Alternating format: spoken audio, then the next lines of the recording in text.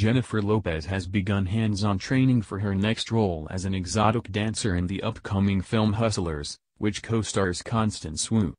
And on Monday her beau, Alex Rodriguez, gave fans a sneak peek of the ageless beauty pole dancing on his Instagram story. At one point during the exhibition, A-Rod could be heard giving his seal of approval with a simple, "woo," when J-Lo made a sexy swirl around the pole. This all went down inside a gym, likely in Miami, with the superstar actress showing off her curves in black short shorts, a matching skimpy crop top and platform heels. The quick clip begins with Jennifer working the pole with her right arm straight up as she gets instructions from her trainer about how to make a swirl move from left to right.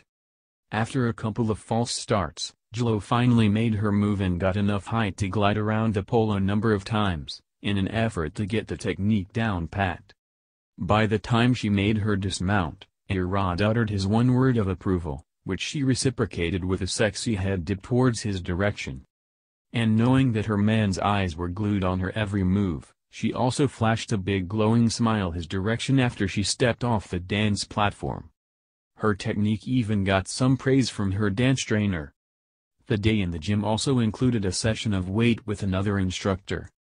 "Working on strength training for my new movie, Hustler," the 49-year-old star headlined one snap she shared on her Instagram story that showed her doing curl work. Another photo she can be seen standing up doing another version of bicep curls. Jennifer's upcoming film, which will be directed by Lorene Scafaria, is based on a New York Magazine article by Jessica Pressler entitled, "The Hustlers at Scores."